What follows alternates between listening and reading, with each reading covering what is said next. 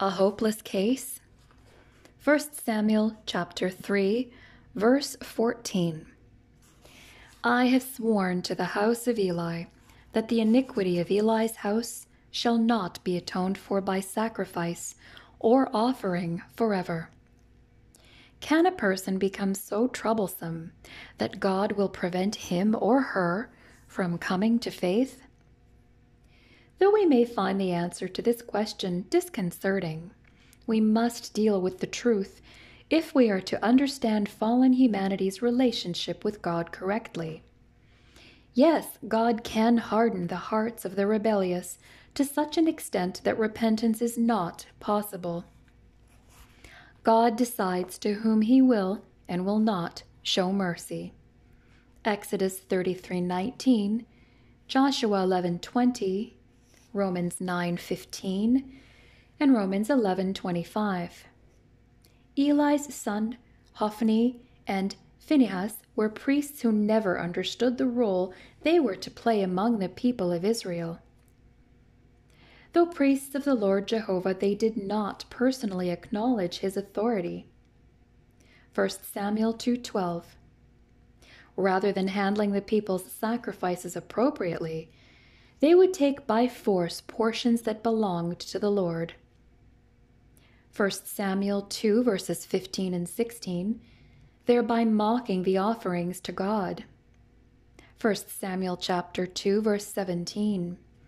They also practiced ritual prostitution in the manner of their Canaanite neighbors and the environs of the tabernacle at Shiloh, a direct offense to God. 1 Samuel 2 verses 22 and 23 and 24.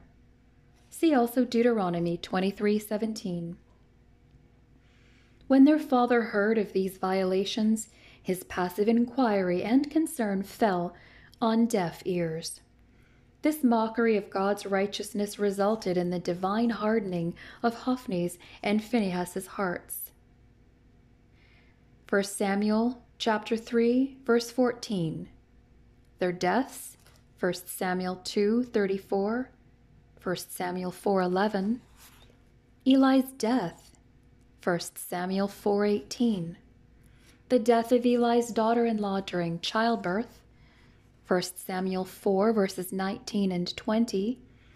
The birth of a grandson whose name, Ichabod, appropriately marked the departing of God's glory from sinful Israel.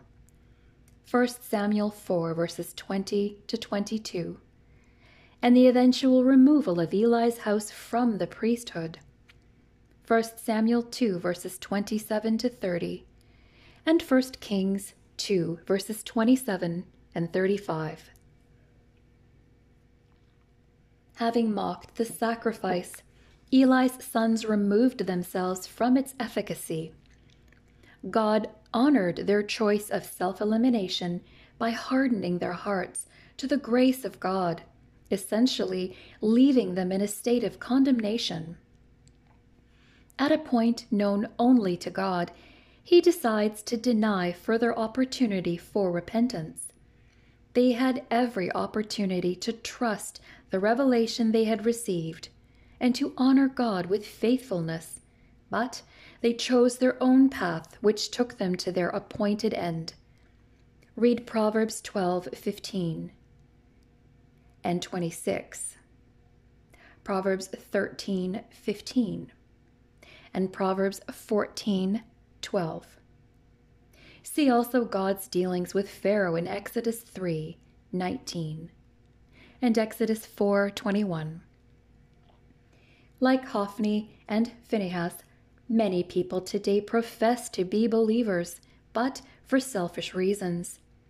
They embrace it socially for acceptance or control, and partially in those areas with which they are comfortable or have agreement. Some are infatuated with the idea that faith is personal. They profess a "my God" theology, one that conforms God to their human desire.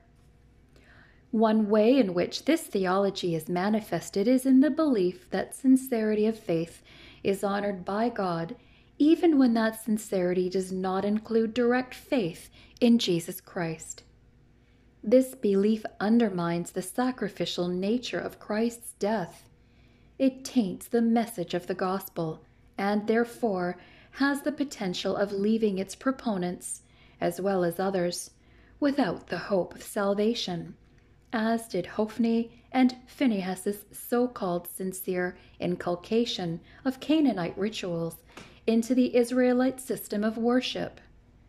These folks know the truth of the gospel, but for social acceptance and due to a false sense of compassion, they deny it. If we go on sinning willfully after receiving the knowledge of the truth, there no longer remains a sacrifice for sins, but a certain terrifying expectation of judgment. Hebrews 10, verses 26 and 27.